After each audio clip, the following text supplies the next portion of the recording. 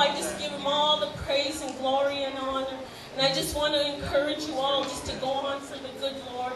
You know, no matter what life trials bring you, God is still the author and the finisher of our faith. You know that he's right there in the time of need. He's not only there when you need him, he's there all the time, day in and day out, from the time you wake up in the morning to the time you go to bed at night. God should always be on your mind. And God bless you all.